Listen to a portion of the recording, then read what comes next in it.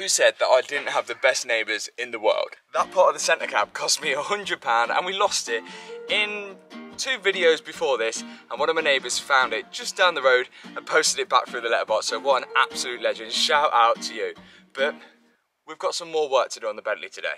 Whilst we've still got loads to do on the A45, we've still got loads to do on the Bentley, but on the Bentley we now have a time frame of what we need to do by a certain time. Does that make sense? Retake. But now we actually have a time frame for the Bentley. We've got to get it ready by the 7th of August. The Bentley Continental is a GT car. That means we can only take it one place. Where all the rich folk with supercars go for their holidays.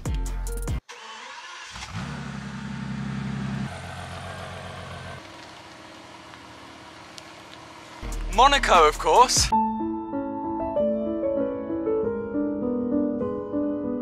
That's right, we're going to Monaco in the Bentley Continental GT. I feel like we just get rid of these cars too quick, and I feel like it needs to gain a bit of personality and see if this thing can actually make it to Monaco and see if we can actually fit in with a £10,000 car over there. There's still loads to sort out, one of them including the wheels. We're going to lower it. There's panel gap to sort out, there's window tint to sort out, missing trims, broken mirror caps, sticky door handles. Most of all, it was last serviced in 2015. So before we go anywhere, and one of those places is including Wheelmania to get some new alloys, we need to service this thing. So I want to prove to you guys that we can do it on the driveway. And when I say we, I mean me and Hannah.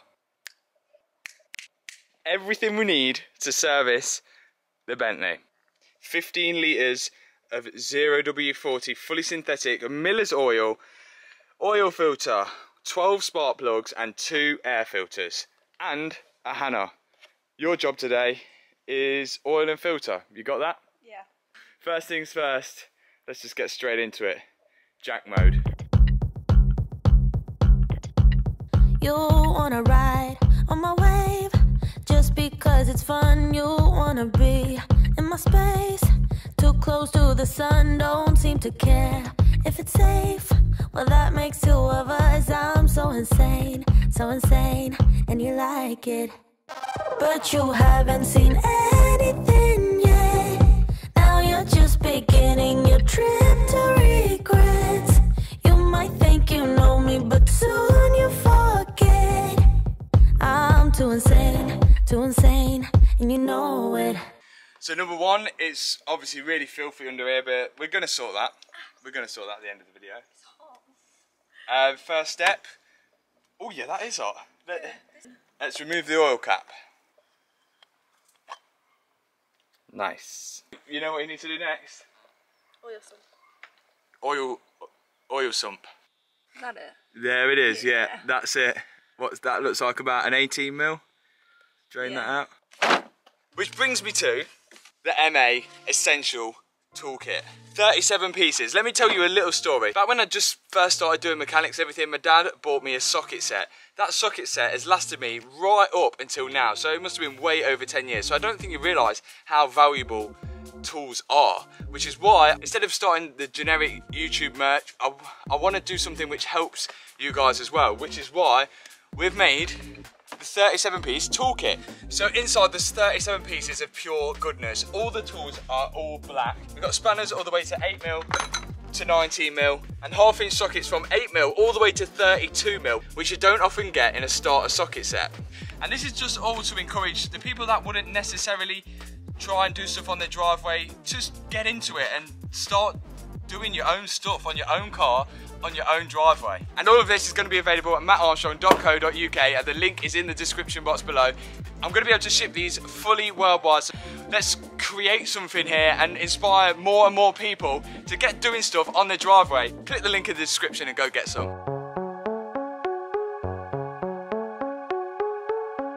So the oil is draining despite absolutely going all over the driveway, which we seem to have managed with a bit of sand and cloths or so, but these things happen.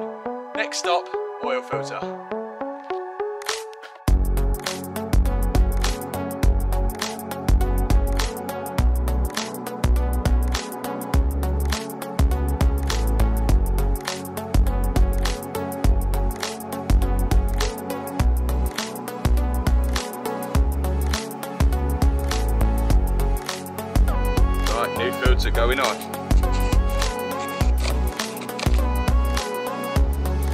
be in. Good.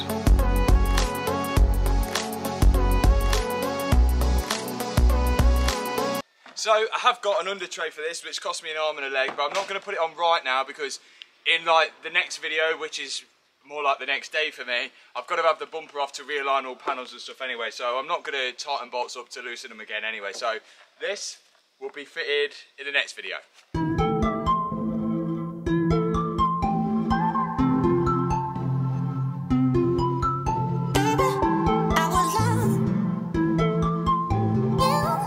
Okay, so now this is where it gets serious.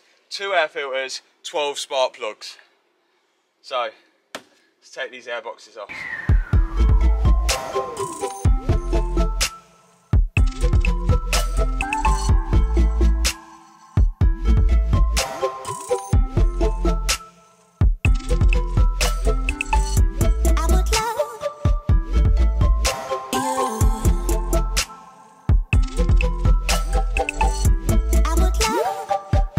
Airbox off. I can already see 1, 2, 3, 4 of the coil pads to get to the plug, so that's a good sign. Looks like we will have to remove the intake off though, into the intake, so we make sure nothing falls down there, because if something does fall down there, you know what happens? It explodes. Death.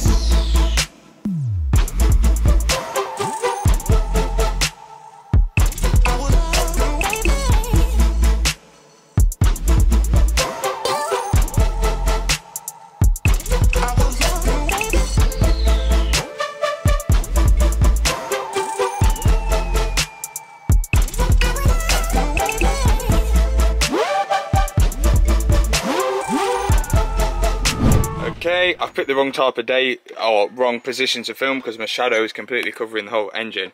But intake manifold is off.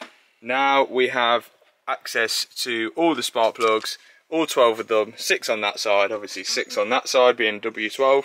I'm going to do this because this would be an amazing time for you to get me back for the prank, because you could absolutely ruin my engine, but it'd also be an expensive prank. So I'm going to get on with this. We're going to let you put the oil back in, put the air filters back in, and then bolt it all back together, and then hopefully it'll be running nice and smooth and we can take it on the road ready. But let's get to it. Let's go.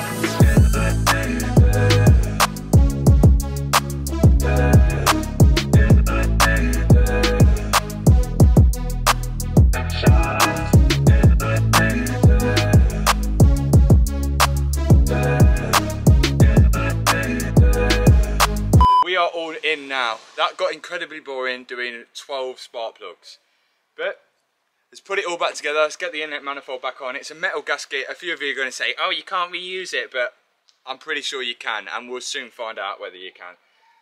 Let's get this back together.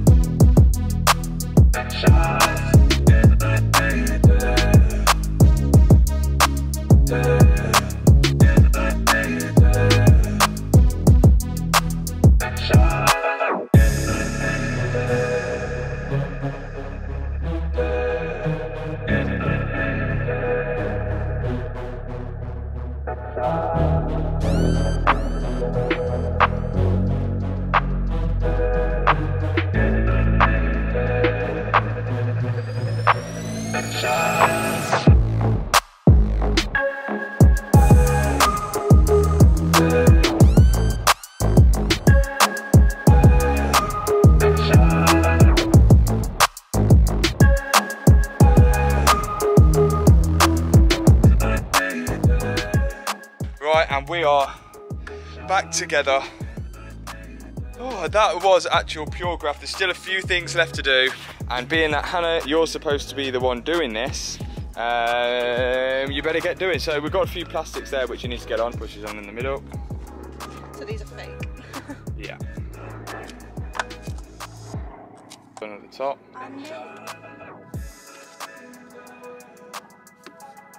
Yep. Okay. It needs oil, 13.5 litres.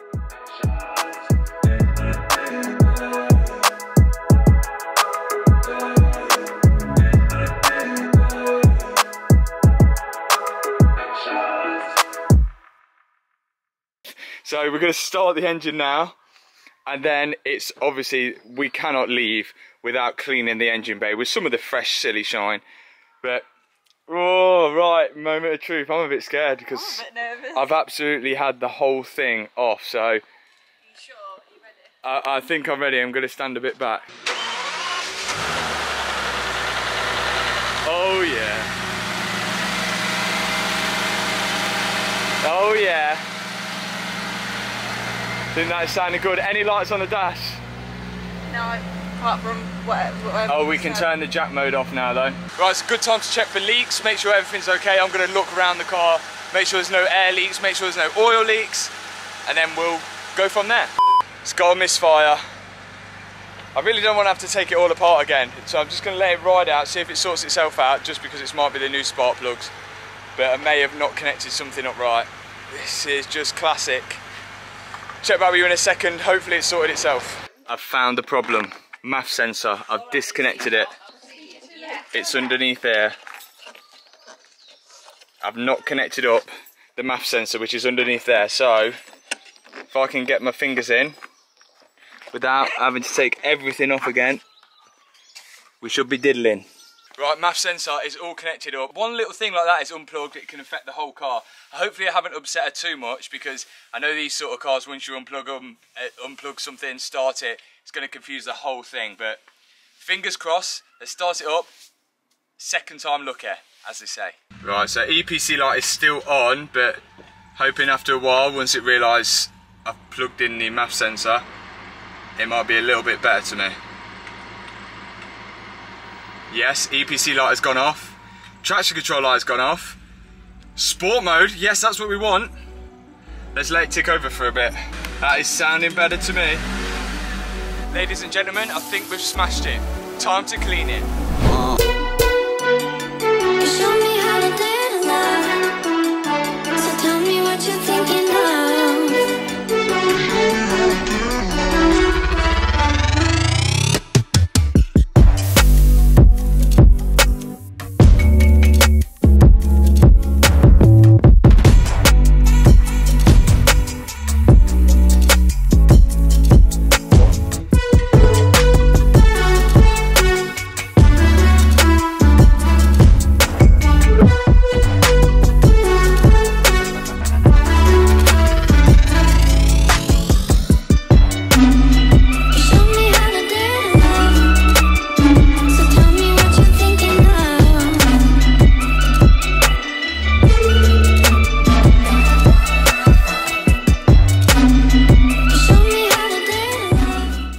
Silishine comes through again, looking nice and clean, and it actually took less than half an hour, so it's not a detailer's job, but it is looking a lot better.